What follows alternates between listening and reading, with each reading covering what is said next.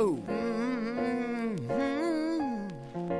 Smoking weed off trees. Smoke. Matt Lee, Hotbox Daughter, Stuff Stoners like, wandering into the studios here. Fume Sniffer and Mr. Jeff Patterson just hanging out in this cool ass.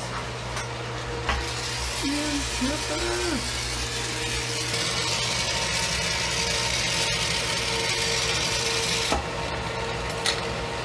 I love how chaotic these start out.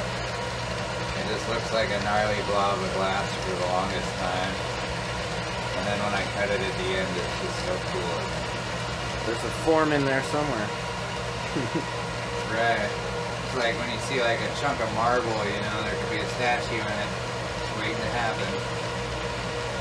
Of all the potential that it has, all the infinite potential that there is with just making shit out of glass. A little bit of chaos, a little bit of control. Yeah, exactly. A little bit of luck. A little bit of everything goes a long way, you know. Just like when you're trying to teach people, you don't want to like have them blow too hard into the tube. You don't want to fucking pull too hard too fast. Little goes a long way.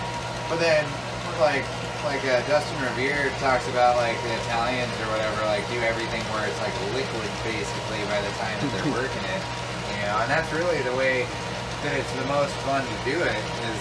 And it makes the best pieces is when it's almost liquid and you're working it. But at that point it has the most like integrity kind of built into it. It flowed into that shape. It wasn't forced into that shape. When I was a kid, I was telling you, my dad used to live in that little cabin in the woods, you know. There was a sliding glass door we had leaned up against the back of the house. And it fell over one day in a windstorm and shattered into like 1,000 fucking pieces, you know.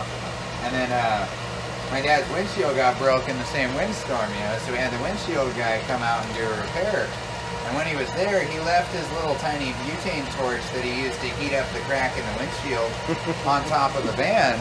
And then he took off, and I asked my dad, you know, can I have that little butane torch? My dad's like, what are you going to do with it? I'm like, what do you do with a butane torch? You melt stuff, you Lights know? it on fire. That's right. So I started melting everything that I could find around the house, you know? And the next thing you know, I was like picking up a hunk of this glass that was on the fucking, you know, the back of the house. And I started melting the glass down. And I was like, holy crap, I had no idea that you could like melt glass like this, you know? There wasn't a solid bottle left to be found at the Patterson residence. But, so my uncle is a stained glass artist, actually. And he does, like, fuse glass and stuff. Oh, nice. And so when I told him that I started melting this glass with this torch, he was like, oh, well, I have this little hothead torch, you know, made for doing soft glass, you know, melting stuff like that. I was like, oh, wow, that's really cool. And so then after that, he gave me that hothead torch, and I started playing with little chunks of soft glass. He would cut me strips off of his little window pieces and whatnot, and I could just melt those down into rods and use that however I wanted to. And then at some point from there, it just became like an obsession. I realized that this is what I'm going to do for my life, you know? And I started buying the equipment from there, buying regulators. I bought that little National right there was my first torch. This guy here. And then I'll show you. Actually, I can probably pull it out here. Whoa. It was this. This is a brazing torch from brush the 60s burner. and shit, you know? Yeah, it's what they use to like solder gates together and whatnot, you know, and they make big brass gates and shit. And I was making fucking pipes and bongs on that, you know? That's awesome.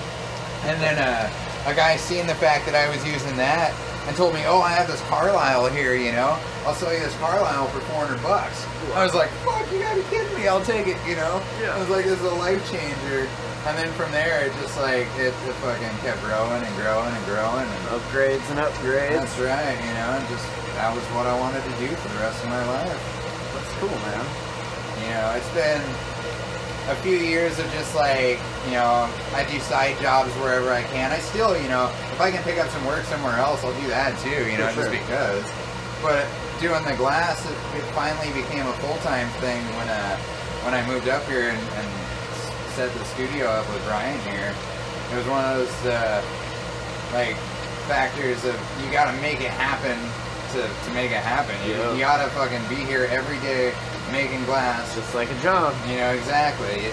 When you work for yourself, you have to work harder. You know?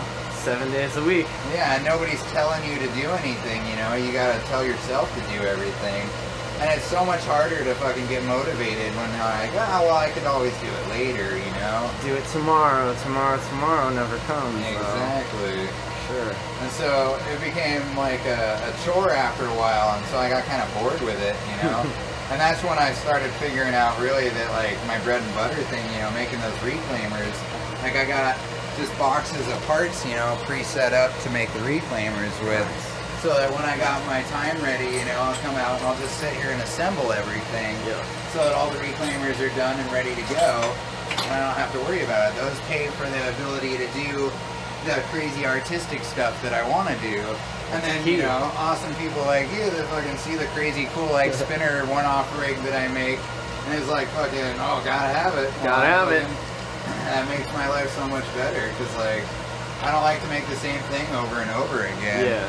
And so it's really cool to like see that what I think is cool, what I want to make one of, other people think is cool as well and want it. These little guys right here, you can get yours full of stickers or with just one. I'm using mine with the J-Red knot, and so after every dab, rather than, you know, just torching it out, you heat it up a little bit and pull back through the rig, and it'll bring any extra reclaim down into this section here. Very cool design. For a little while, I worked at a lapidary business down in Oregon where I made cabochons and you know, faceted hunks of fluorite into wands and things like that. And doing that, I realized that like I can do the same kind of techniques to my glass work and not change anything basically. The same wand shape. When you make a fluorite wand, you cut a piece of fluorite into a crystal shape, you know. This was a piece of glass, just like this blob is here. All I'm gonna do is stretch it out and make it round and then roughly crystal shape, and then facet it with the machine. Same thing with the, you know, natural chunks of fluorite. When you buy those wands and whatnot, they didn't come out of the ground in a crystal shape like that. You know, they're cut that way. And so I realized, oh yeah, I can do that with glass too. I can do that with anything. And then I tried for a while to try and like make the most, you know, like natural looking thing I could. But doing that, I was trying too hard, and it wasn't until like this one here, you can see, oh, it is just a bunch of random swirls. But what is nature other than a bunch of random swirls, you know? You try too hard and you meticulously place things, and it looks like you tried too hard to meticulously place things. There's some Fibonacci sequencing happening in there. Exactly, you know? Nature just is. It's so beautiful on its own. Trying to like recreate it, all you gotta do is let gravity do its thing. Gravity will generally shape your shit into something attractive. Glass is like a liquid, you know, and so like sea creatures, they're all kind of liquid shaped already, like an eel and a fish. It's just like a hot blob of glass stretched out. So it happens naturally, really easily, you know?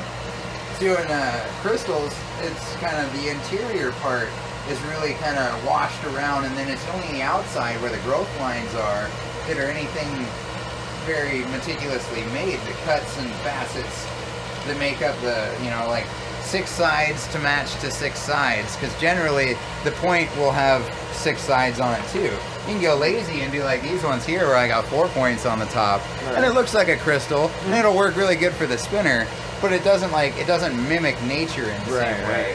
That's the only thing you got to be kind of like careful about. And air bubbles, you know, there's rarely ever like water inclusions in crystals or air bubbles. And so you try and minimize the amount of those that occur.